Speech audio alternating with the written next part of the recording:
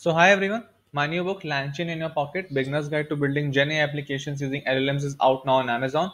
The book is already a bestseller. As you can see, it is trending on #3 on Amazon bestsellers. So go grab your copies and find the link in the description below. Thank you. So hi everyone, today I'll be walking you through to how to write a draft on Medium and then publish that blog through a publication or without a publication. So let's get started. So first of all, you need to log in into your Medium account. As you can see, I've already logged in. Now on the top right, you can see an option write. So you need to click on that. So Medium do provide a lot of formatting options and all. So here you can see that it is providing you to enter the title. So assume that I'm writing it temp draft for now. Or tell your story. Now once you're telling your writing about the draft, whatever, assume that I'm writing some gibberish text for now.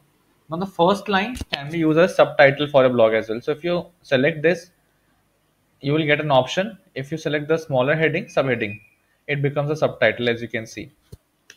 Now for adding a cover photo, you can need to add click on this plus sign, and you have got multiple options. You can add a new part. It will add three dots.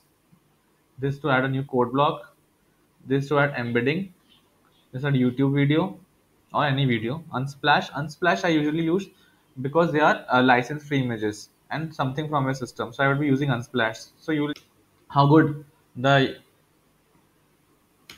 UI is.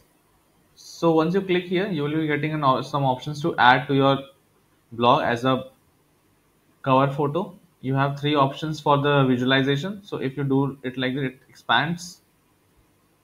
So I prefer this one. So like here you can see you have got a heading, you got a subheading, you can add an image. Now just type in whatever you wish to do. It do provide you with a lot of editing options as you already saw. Bold italic, adding a hyperlink, commenting, quotes. If you do a quotes, if you first click on it, it looks something like this, and if you again click on it, becomes a proper quote, right? So in this way you can edit your draft. Now once you are done with your preparing your draft, you can embed a lot of things. I think even a Streamlit app can be embedded here. That's the best part. If you want to directly publish it, you don't want to have, or you don't want to have a publication with you, you can click on the publish button. It will get published. Else go to the three dots on the top, add to a publication. Here I will be adding to my publication. There are certain more options. For example, you want to get it reviewed by someone, so you can share the draft link. In this case, the draft link would be visible to the guy you have shared it, and this is not the published version. Remember that. So that's the best part, and the person can comment on whatever needs to be improved. Here I will show you how to add to publication. I'm already a member of this publication, hence it is getting showed up. If you are not a part of a publication, you need to drop a mail to them to get them added you to get you added as an author, and eventually that publication will become visible here. So I'll click on data science in your pocket, select and continue. Then I'll be doing a submit. So you can see that the preview image is here. That is the title, this is the subtitle, and here I need to add some hashtags. So I will be adding some relevant hashtags.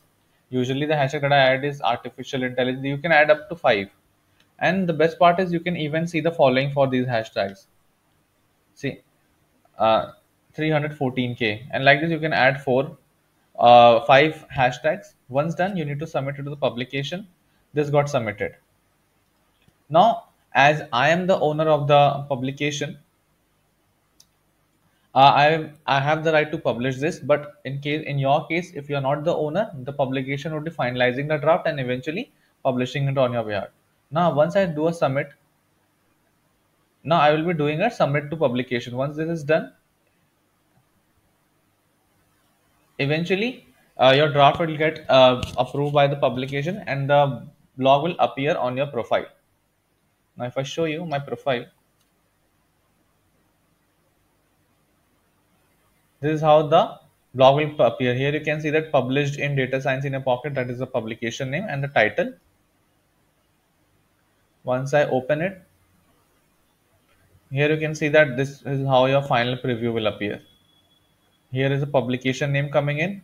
Here it's your name and the title, subtitle, the cover photo, and quotes and all everything. This is an embedding that I've added in the blog itself. That is visible.